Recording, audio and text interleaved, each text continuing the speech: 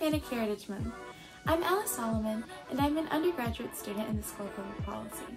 Within the Latino community, we use terms like Hispanic, Latino, Latina, and Latinx to identify ourselves. While they are very similar, they have notable differences. Individuals who have roots in Latin America, regardless of the country they are from, use the term Latino or Latina. Only those from Spanish-speaking countries use the term Hispanic. And since our languages, Spanish, French, and Portuguese, use the gender binary, the term Latinx has increased in popularity for its inclusivity of all people, regardless if they ascribe to gender norms or not. Because of this, and my Salvadoran heritage, I identify as Hispanic, Latina, and Latinx. Hispanic Heritage Month kicks off with the Independence Day of several Latin American countries, including Costa Rica, Nicaragua, Guatemala, Honduras, and El Salvador.